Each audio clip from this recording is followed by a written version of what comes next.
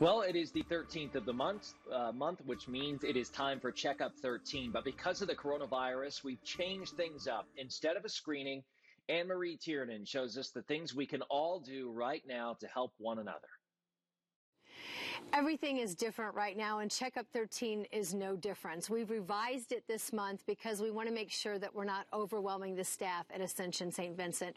We still want you to know that we care about you. We want you to make your health a priority. And so what we've done is we've come up with this. It's the Checkup 13 Send the Love Challenge. This is a list of 13 ideas that you can go online right now and download and participate. And it's got so many different ideas about what you can do to make sure that you're not social isolated while we now are social distancing. Different ideas about sidewalk chalk and random acts of kindness. And one of them is number 3, a very basic message: flatten the curve, stay at home, and make a difference. It's so important that we stay at home. And keep in mind that when you are staying at home, it doesn't mean that you have to be inside. You can be outside. You can work outside. And as we have this spring weather now, even if we layer up with a coat or something like that, it's really wonderful to be out in our backyards.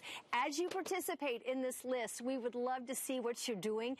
And so take a picture, post it online, and then use the hashtags so we can find it. The hashtags are Checkup13, hashtag In This Together, and hashtag 13 Send the Love. So thank you so much for rolling with the punches with us this month and making your health a priority. We are all in this together.